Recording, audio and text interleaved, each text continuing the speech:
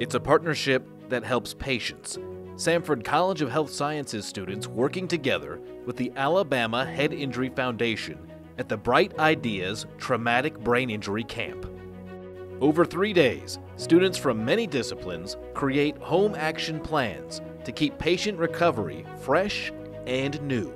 The recovery from traumatic brain injury is so different than the recovery from a lot of other injuries or diseases, and you have to be very, very patient and look for small wins and small gains and recognize how truly impactful they can be to the long-term emotional, physical, and mental health of your loved one. For health sciences students, it's an opportunity to help the community gain interdisciplinary experience and apply knowledge learned in the classroom.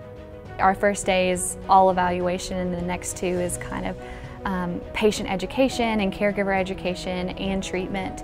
And so you don't really feel like you can make a huge difference, but you really can. When you deal with the social isolation that so many of our clients deal with, just having 3 days of people taking an active interest in your well-being is a win.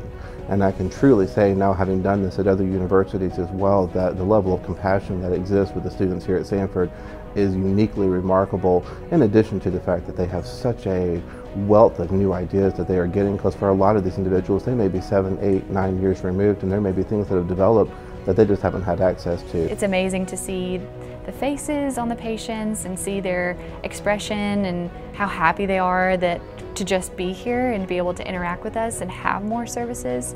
So overall, it's been an amazing experience.